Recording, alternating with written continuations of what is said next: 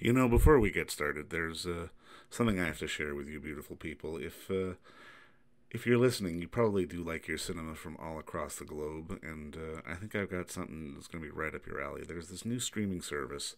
It's called Film Movement Plus, and it opens up a world of award-winning entertainment, including some of the best films from around the globe, and that is the truth. Among the hundreds of titles that there are waiting for discovery, and there are hundreds of titles, it's really a rich and fantastic service. There's some of the best stuff from 2020 as well, stuff like Wild Goose Lake, which we cannot recommend enough, and things like Zombie Child, which played festivals, and there's so much more, and there's a lot of really great stuff. You can find the app for it on your Roku, on your Apple TV, or on your Amazon Fire, not to mention on your laptop, desktop, as well as any sort of mobile devices. And Film Movement Plus is a measly $5.99 a month. It is a great deal, but as a listener of our podcast, and we got a treat for you.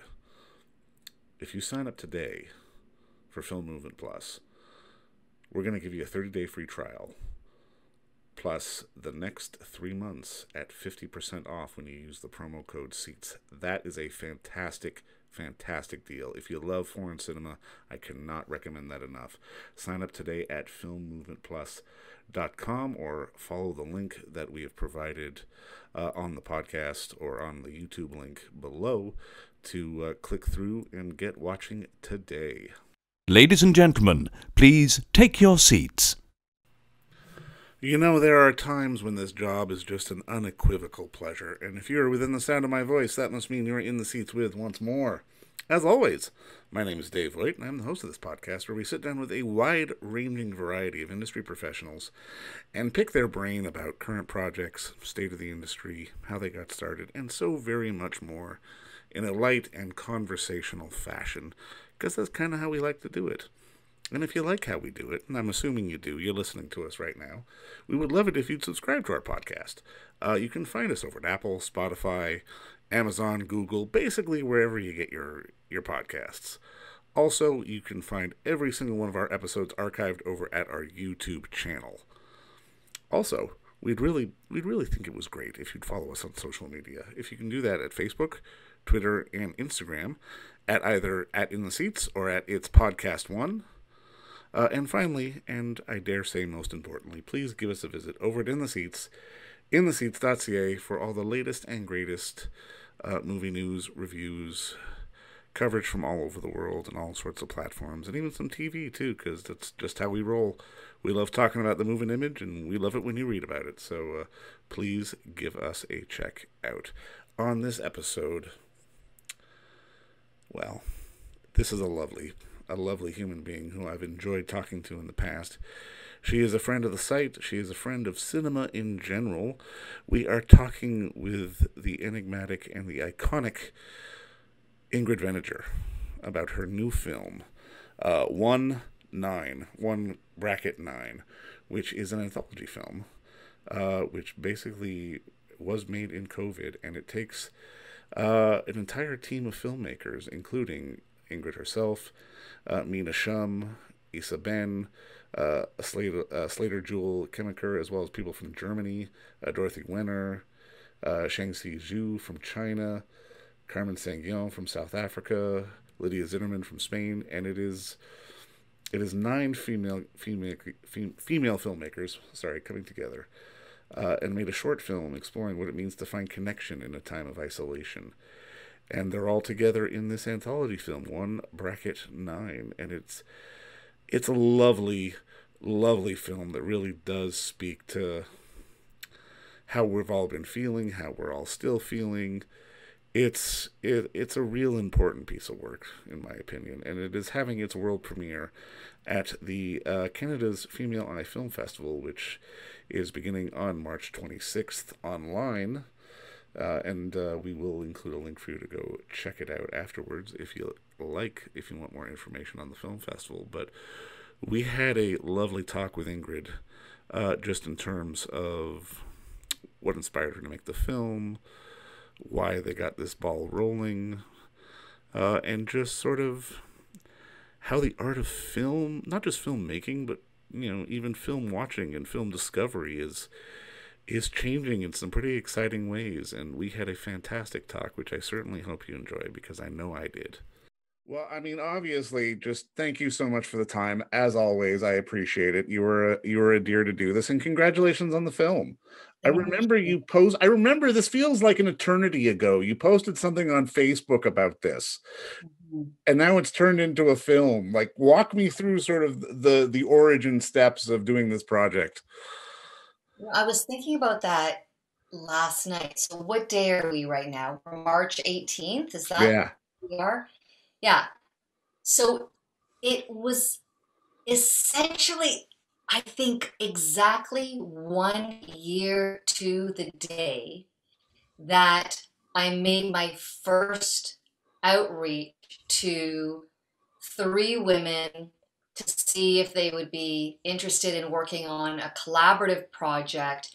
And Jennifer Podemsky was the first to reply, and she just said, yes, exclamation.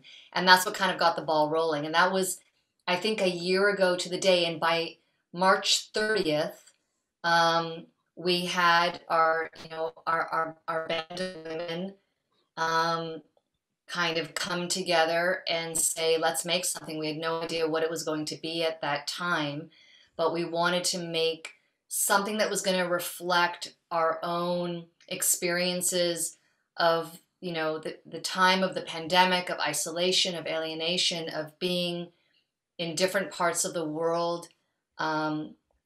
Through our individual lenses, and I really wanted that sort of international kind of reflection. So within 10 days, the filmmakers committed. I think in April we had our first Zoom together, and then we all split off and made our films, and none of us knew what the other was really making.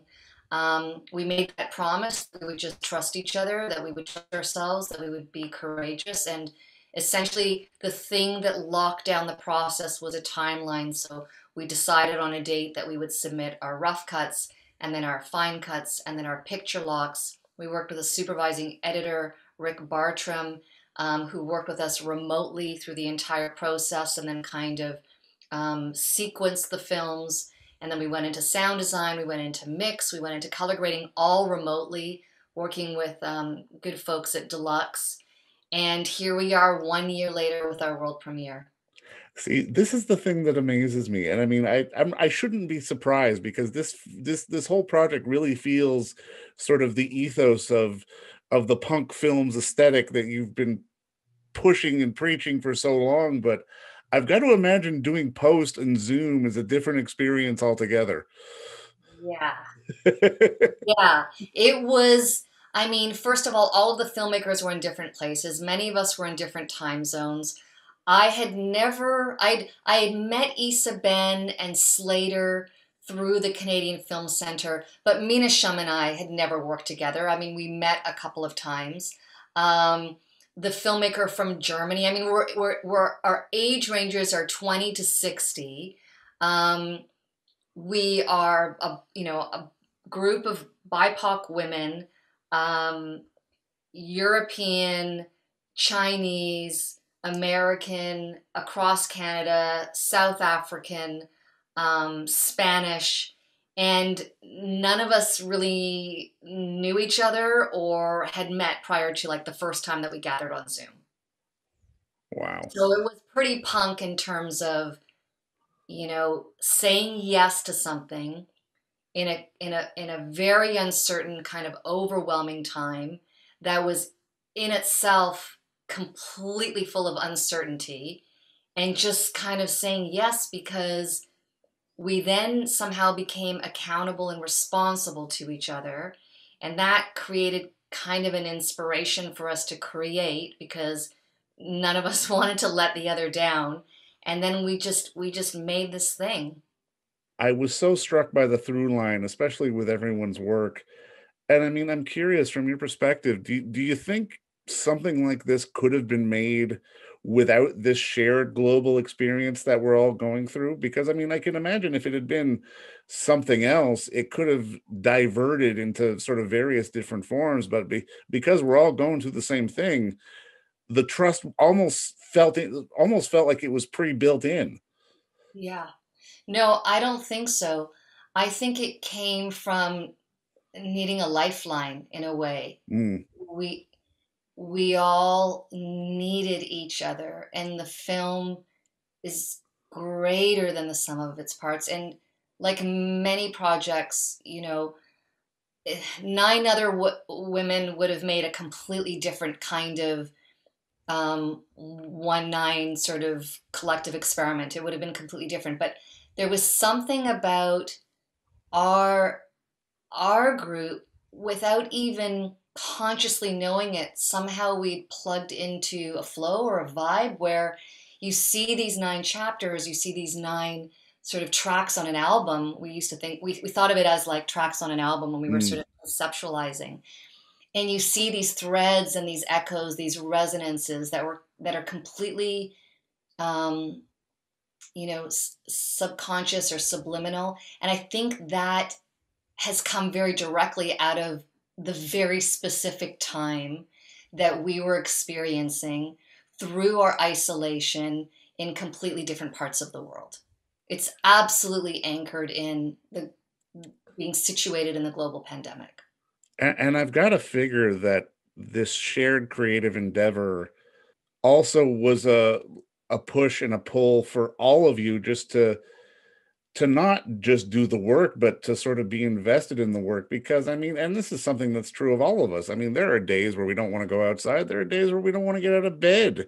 And Yeah. that's just part of the human condition. But seeing the film, it really feels like this was nine collective artists sort of bringing themselves up to make something. Yeah. And I mean, I think we were all overwhelmed, and as we continue to be, and kind of exhausted, and it almost felt like an impossible ask this time last year. Mm, It was just, we were flooded with just navigating how to, like you said, just wake up, just to function, just to navigate, hour by hour. So at the same time as this was a lifeline, it was kind of a really, really intense commitment, a kind of terrifying commitment, actually, because we really did take it seriously. And we didn't know if we would have anything at the end of the day. We were just like, the act of making something, the act of promising that we were going to do something together was kind of as far as we were like, we're doing that. That's already a lot. And then if something comes of this, that's bonus. Do you know? yeah. What we committed to was that we would make something um, during this time that was completely overwhelming and uncertain, and we would promise each other that we would deliver something by this date, and we would throw our guts into it, and we would work from a personal place, and we would work from our direct experience of this very specific time. And was it going to work? Were these nine chapters going to make some kind of cohesive whole, like some sort of exquisite corpse? We had no idea. So we put the process ahead of the result for sure. And our commitment was in the execution, in embracing our limitations. We could work with family members that we were isolating with. Many of us were in quarantine. We had access to very limited equipment, no film lights. Some were shot on phones, some on iPads. Some of us had, like I had a small Sony Handycam. I know Jennifer Podemski had a C300. It was just whatever we had access to became our tools. And we just said, okay, we're gonna completely embrace those limitations and innovate. I love that because I mean, and this is something I'm seeing more and more as we live with it. We live with the way the world is and how it will be, because in our business, like be it from the filmmaking side or from my side, how we go about our day-to-day business has changed. And Hmm. it's in like not for the worst or not for the better, but it has changed. And seeing how we all adapt to that has really made me think about not just sort of the importance of embracing the creative process, but the importance of, I guess, understanding just sort of the ebb and flow of this business in general. Because at least for me, like at least from my perspective, it feels like film has almost, and these experiences that we used to have by going to the theater, going to festivals, they've all been democratized now. Hmm. But it's allowing the creativity to sort of push up to a different level because it's all at the same plateau. There isn't a tier, sort of situation. It's not a question of you're playing a couple of festivals, then the film's going to go away. It's like, no, your film will have the exact same value as a Marvel movie or something else in the mainstream. It's Hmm. it's really created sort of this interesting dynamic on how movies get made, I think. Yes, well, certainly, like, access to technology democratized, and now, as you're saying, it's access to platforms of exhibition, of connection to people globally has been democratized because we're all online, and I'm seeing fantastic things happening. Like when Questlove decides to spin at 11 o'clock at night, it's a live Instagram. I'm like, yes, this is there are some things that have happened in this pandemic that I just simply would not have access to before. So that that's kind of inspiring. And I think we were thinking about that. I mean, the freedom to create is something we need to give ourselves permission for, um, consistently, sort of relentlessly. We have to give ourselves permission because we still feel there are gatekeepers, even if they're just imagined ones. Right. And a big obstacle oftentimes is financing. Yeah. So the fact that we could make this film collectively and join from all over the world and have Deluxe step up and say, yes, we'll help you post this remotely so it sounds good and it's graded by expert colorists and sound designers and everything, even though we may have shot on our iPhones and our iPads. That's some personal capital there, that people did still step up and give us some enormous breaks. But we could be, um, so creatively independent because this didn't really cost a lot of money. And I did receive a small grant from, York University, so I was able to pay all the filmmakers, a small honorarium. But ultimately, when we launched into committing to this project, there was no discussion of, are we going to get paid? How much are we going to get paid? What happens if we sell this? How are we going to divide the revenues? Like, we have spoken about that, but it certainly wasn't the impetus. So the impetus was to create and to collectively, embark on this experiment. And we had no one asking us what we were going to make, how these films were going to be linked, whether an audience was going to get it, who the audience was, where it was going to be shown, who was going to just. We didn't have any of those questions coming at us. So we could simply trust our instincts, make whatever we felt like making within, we all said we'd make something around 10 minutes. So we knew 9 of us would mean like approximately a 90-minute film. We wanted to make a feature, but we were just, and then we were like curious about what the other was making because of course we had no idea until we delivered our rough cut. So it was curiosity that was driving us, and it was an accountability to one another that was driving us. And that was it. There was no one overseeing our process. And I think that's the exceptional thing that we don't always get to experience. And that is something that I value so much when people are just willing to say yes, without any real understanding or, guarantee of a result. That thrills me and continues to thrill me, and that's what happened in this project.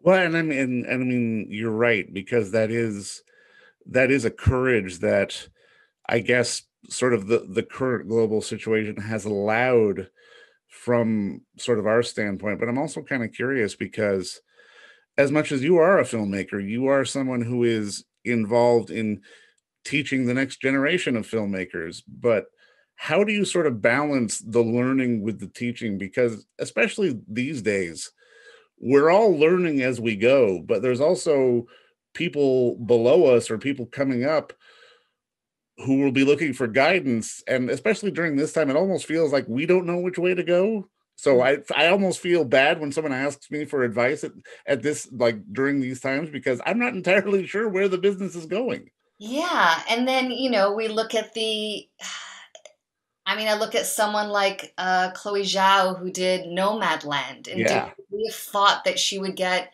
a Best Director nominee for the Academy Awards? Nomadland, you know what I mean? Like, Yeah. that's a film I watched and I went, I wish I made that film. And yet, that's a film that is it has Frances McDormand, of course, she's a courageous performer, but it's a film that's trusting itself, that's trusting the process, that, echoes some of my experiences with Mettler, which is a kind of intuition in action. And Frances, when she talks about playing that role, it was like there was grounding in that character. And then in terms of engaging with a lot of real people that had never acted before, it was about being present and being in the moment and reacting truthfully and honestly in any given situation. It's like that's the way that's the kind of filmmaking I love. And I'm encouraged by a nomination like that because, that next to Promising Young Woman, it's like there's room for all of it. So I think this time has exploded possibility. It's hopefully encouraged different kinds of innovation. And we are giving ourselves permission to just drop the bullshit and do what really matters in ways that really matter to us as artists, as storytellers, as creators, as students, as established filmmakers, as emerging, makers, all of it, because our world can change in a second. Yeah. So let's not waste any time with the bullshit. I'm so glad you brought up Emerald and Promising Young Woman, because that really does feel like a film that in other years may have been dismissed as sort of a genre movie and just been sort of put on that pile. But to see the love that it's been getting really does speak to the time of, just like you say, washing away the bullshit and letting sort of the quality of the work stand above all else, which really is the thing we've all been striving for from day one, hasn't it? Agreed. Agreed. Yeah. And maybe our tolerances are just, we're a little bit more impatient. We're a little bit um, more demanding of substance for our time, because time is so, we know how precious it is, and we know when we have loved ones and friends and people in our community that are really struggling. This pandemic has knocked a lot of people out. So if we're going to be putting our energy into making things, we got to make sure it matters and that it's contributing something, and that it's compelling, and that it's something we care about sharing. Otherwise, I think that the era of indulgence is done. No, you're absolutely right. And that kind of spins into something else I wanted to ask, because I'm kind of curious, because I mean, you became a filmmaker because you wanted to make films, you wanted to tell stories, but at the same time, we're living in a world where there's a possibility your films may never be seen in a theater again. And I'm kind of curious, does that change your creative drive, or does it sort of open it up a bit more? It's, I still think big screen, and some of my films have played big screen and then um, end up on small screen, and I've seen them on Vimeo VOD, and I've seen them on iTunes, and I've seen them on television, and it's like it's not 5:1, it's stereo, or people are listening in mono, and the color grading's weird, and the ratio gets messed up, and you know, I'm shooting Lake in these long single wide shots.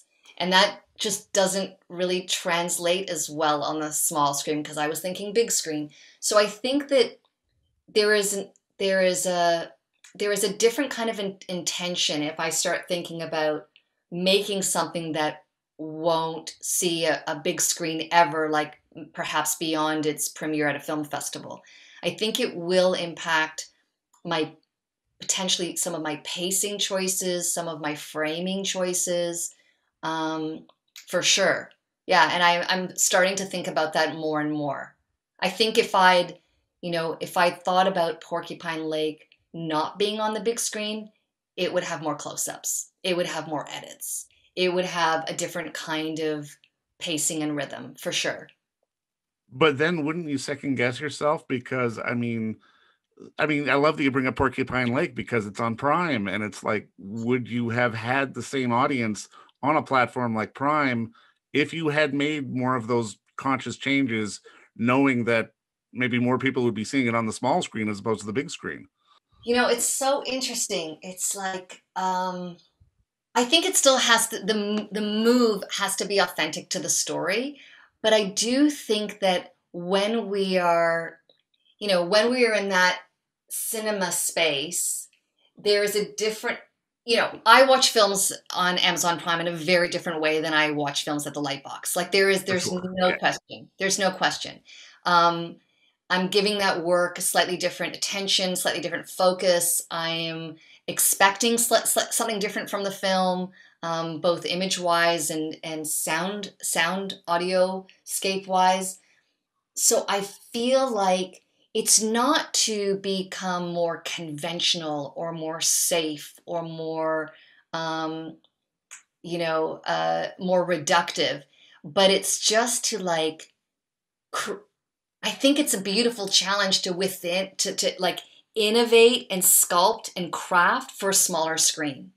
I kind of like that. I've never thought about, you know, what the impact of that will be, but I would like to think about my next film as something that will be playing on people's laptops or on people's phones and conceive of the film from the get-go, with that in mind, which I've never ever done before. And not again to like conventionalize it in any way, but how do I innovate differently? How do I make bold choices that are connected to the story, on that smaller screen?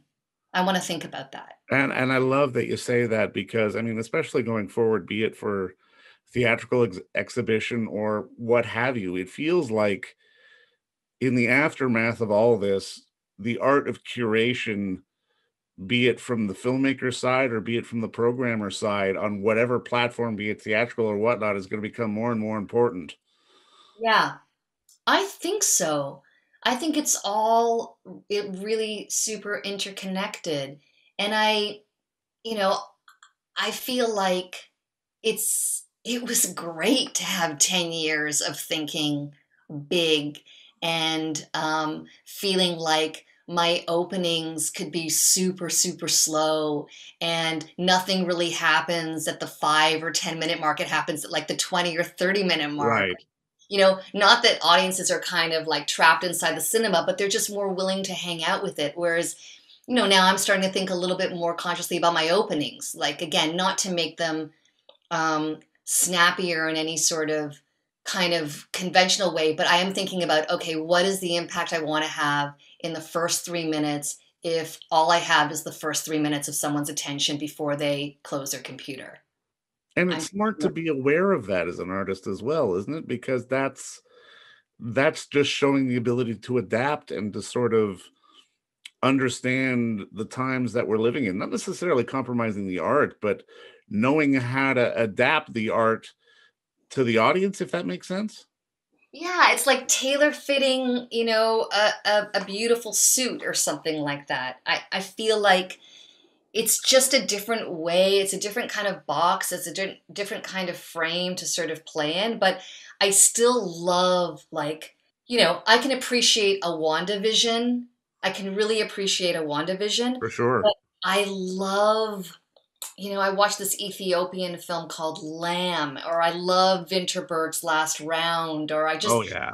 I love, I watched the Maisel brothers, recently again, and I love, you know, meandering sort of verite style films with no clear protagonist that wants any kind of like direct thing with an obstacle that they have to overcome. Like, I love those meandery stories. Like, I liked Malcolm and Marie, that was on Yeah. Netflix, that was shot in the pandemic following, kind of heavy COVID protocols and planning. That was a two-hander shot in black and white, Barry Levinson in one location, stunning location, and essentially almost like a play, like it could have been a play.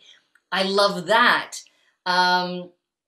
So I feel like it's like a time for everybody to do whatever they want. Just do whatever you want. Make it big screen. It'll show on the small screen. Make it small screen. It might show on the big screen. Do big sound. Do small intimate character stuff. Do crazy sci-fi stuff if that's your jam. I feel like it's just a time to be honest with who you are and what you want, and then throw all your guts into that and don't waste any time. And I think that's a beautiful message to put out there. And I mean, I think 1-9 really kind of does that a bit, because there is such, like I say, a beautiful through line with sort of the shared collectiveness of it all. And especially as filmmakers and film critics and film fans, there is such a time that, like, we're in such a universe where Varda can play next to a Godzilla movie. It Yeah. like it all works together. It's like, why the hell not? It's Let's experience it all and take what we can get from it. Yeah, I love that. I'd see a Varda Godzilla double bill. Absolutely. And I guess what you just sort of reminded me of in terms of these platforms and audiences and how people participate and experience in different works is, there was a minute where I thought 1-9 as a single platform, 85-minute piece, um, with these 9 sort of chapters or tracks where an audience is just kind of gotta go, just gotta flow. Like, there's not a hand sort of guiding you through the film.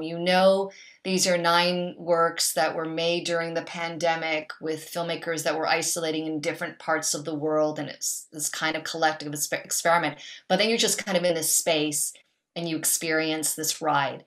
And we did think, okay, if we're in an online space now, indefinitely, who knows? Certainly for this year we also we ventured to make a web-based version of the film, Mm. whereby, you go to a site and the head credits come, and then these sort of 9 dots explode to be these sorts of 9 pulsing orbs, and viewers could experience these pieces in whichever way they want. So they could watch it from, Mina Shum's touch all the way around, or they could start on my film and watch it all backwards, or zigzag across the pieces, or basically we turn it into a kind of 1-9 choose your own adventure version. I love it.